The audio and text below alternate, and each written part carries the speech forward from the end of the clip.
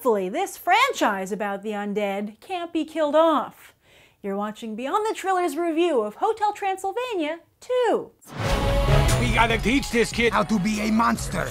Wow. If we get his fangs to come out, Mavis can't leave. Blobby, you okay out there?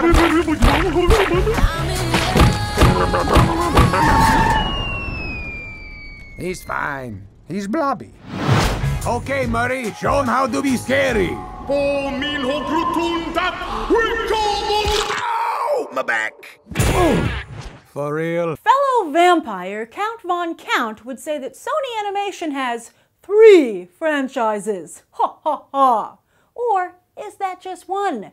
The math is perhaps a little trickier than Sesame Street level. Sony Animation started out with Cloudy with a Chance of Meatballs, then added the Smurfs, followed by Hotel Transylvania. And these 3 movies were big enough hits to suddenly make Sony Animation a genuine competitor with Disney, Pixar, DreamWorks, Illumination Entertainment, and the like. But then, well, 2013 was a bad year. Cloudy directors Phil Lord and Chris Miller had become live-action famous thanks to 21 Jump Street, leaving another duo to direct the Cloudy sequel. And while Cloudy 2 performed on par with the first movie, Lord and Miller went over to Warner Brothers Animation for the Lego Movie, which was a huge success. So it seems they won't be able to return to Sony Animation even to exec produce a 3rd movie like they did with Cloudy 2. Then also in 2013, The Smurfs 2 hit theaters and only brought in half the box office of the first smash hit. In fact, that first movie brought in so much money, Sony Animation isn't willing to give up on the little guys and are currently in the process of reinventing the franchise. A process that must be as tricky as catching a Smurf because the release date keeps getting pushed back. Right now, Get Smurfy is set for 2017. So that leaves just Hotel Transylvania on solid footing. Or is it? While the first Hotel Transylvania was a big hit, it was released at just the beginning of Adam Sandler's career implosion. If the Drac Pack wants to really show young Dennis something truly terrifying, they should let him take a gander at how the general public turned on Sandler's pixels like a zombie going after brains. Talk about torches and pitchforks, it would seem most moviegoers want Sandler's career dead. Will he be able to hide behind animation, or will those same moviegoers still sniff him out? So, can Sandler, who's had a long relationship with Sony, at least still deliver for their animation department?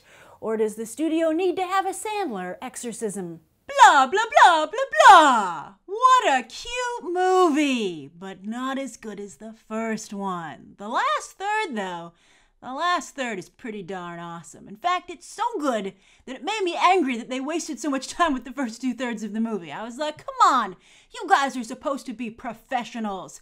How on earth could it take you so long to warm up? And you know, to be fair, sometimes Adam Sandler is rightfully accused of not being as professional as he should be. But Genndy Tartakovsky, come on, man! Don't let Adam Sandler rub off on you.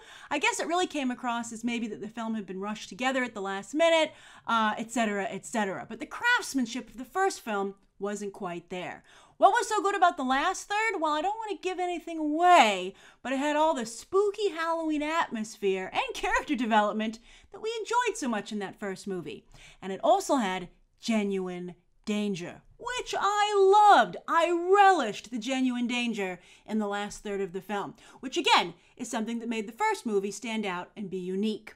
However, the first 2/3 of the movie, to borrow from the film itself, are child-proofed, and they play more like a Halloween version of Grown-Ups than a modern-day Addams Family, which is where I think Hotel Transylvania really clicks as a franchise.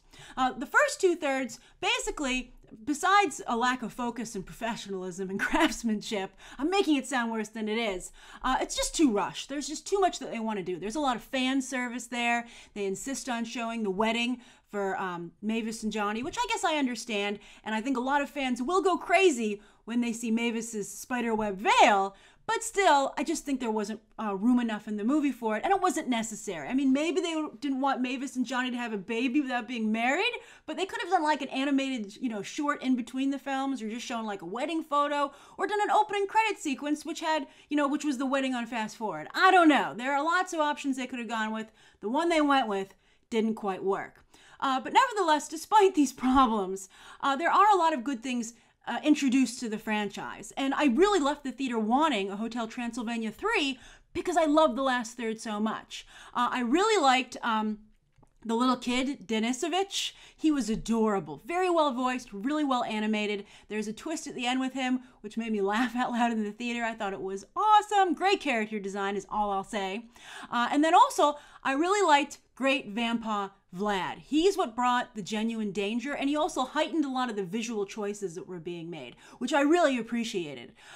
Basically, I guess the best way to describe is that in the first movie, I don't know if you recall this, but they had a sequence where, you know, Dracula and Johnny still were like not getting along that well, and they decided to have a flying table like competition in the banquet hall. And that scene is where I fell in love with the first movie, because it's where I realized it was something special, that it was a cut above most animated fare.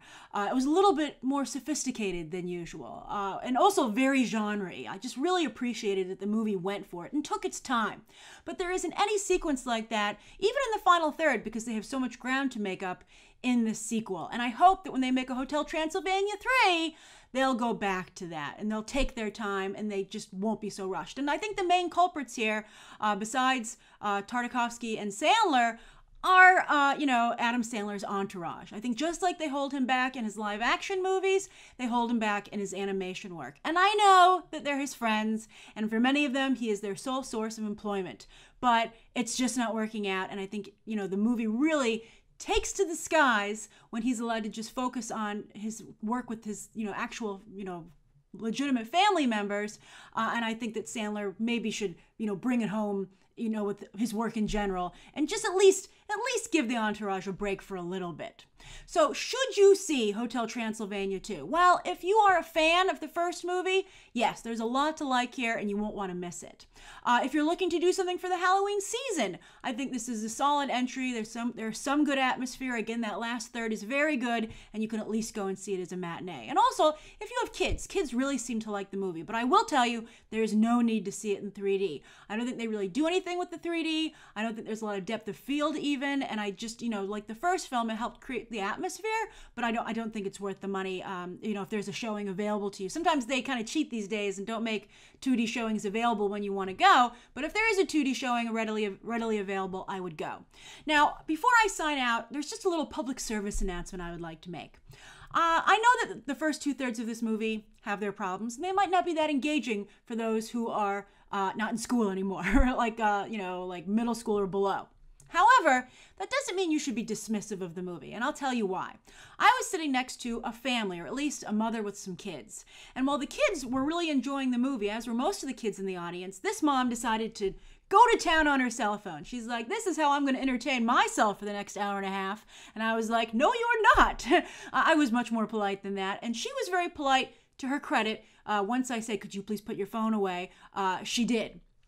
But I was thinking about it, and I thought, what kind of message does that send to her kids, right? Because I'm sure they're at school most of the day, and they were really looking forward to this, I'm sure. So if you can't even pay attention to something your kid likes for an hour and a half, and that light is intrusive, like, it bothered me, and I'm sure it probably bothered her kids, but her kids are like, I can't say anything to my mom about that. I mean, maybe some kids can to their mom. I would always have been very polite and just said, that light's bothering me. But in my mom's defense, I don't think she would ever have done anything like that, because I think she was always interested in what I was interested in. So if you do take some kids to see this movie, I just, don't make it crummy for them. And I think, in your defense, it might not even occur to you. You might not realize that, but just think about it from there. And also from your perspective, if you're really excited about something and you take people or someone agrees to go with you, when you feel kind of crummy if they spent the whole time on their phone and not paying attention and distracting you from it, right? I mean, it just kind of detracts from the event. So it's an hour and a half.